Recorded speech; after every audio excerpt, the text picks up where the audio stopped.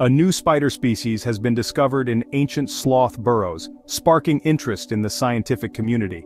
In the caves of Brazil, researchers found a new spider species named Paleotoca diminas. These caves were once home to giant ground sloths. This small, blind spider measuring just 2 millimeters lives in the burrows left by extinct giant ground sloths. The spider has unique features including prickly legs and specialized hairs that sense vibrations.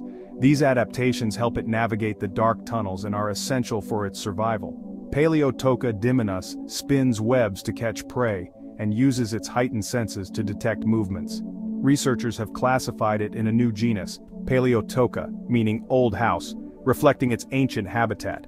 This discovery highlights the rich biodiversity in subterranean ecosystems and the need for their conservation.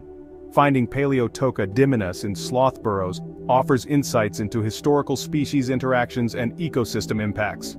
This discovery underscores the importance of exploring and protecting hidden natural wonders.